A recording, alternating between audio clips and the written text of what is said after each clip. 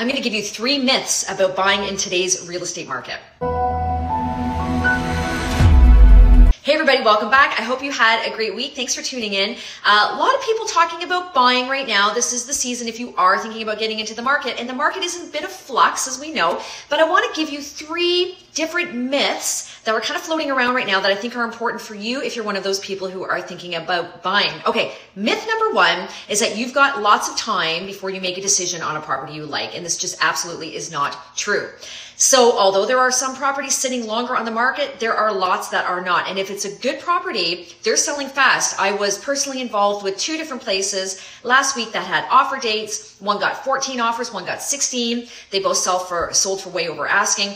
That is still happening. So there's lots that aren't selling. There's lots that are selling for lots of offers. So if it's something that you like, and you're interested in going to see it, you better do so quickly just to make sure. Number 2, the second myth I want to talk about is about your down payment.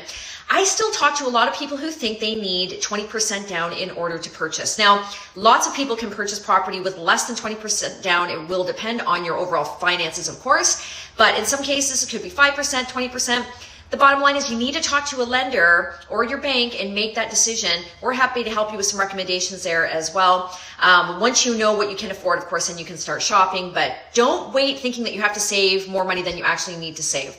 And the third myth, and this is really important, a lot of people believe that once they have approval on a place and they've made a purchase, that the lender will give them the money no matter what. And the reality is that's not true. So let's say, for example, you purchase a property, you get a mortgage, it's set to close in a month from now, and you decide now is a really good time to go out and buy that new car that you wanted.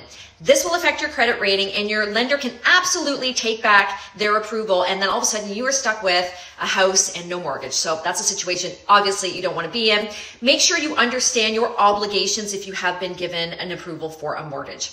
Hopefully these tips are helpful for you. We're always here to answer your questions, of course. Don't forget to follow us on our podcast, the Toronto Real Estate Show with Jenelle and Leslie. And you know what? We were just ranked one of the best podcasts in real estate in Toronto, and we're very honored to be able to provide content for you every week. So I hope you're tuning in. If you're not, you should. And of course, reach out with any questions. And don't forget to share this video with other people you think might be interested. Have a great day, and we'll see you soon. Bye for now.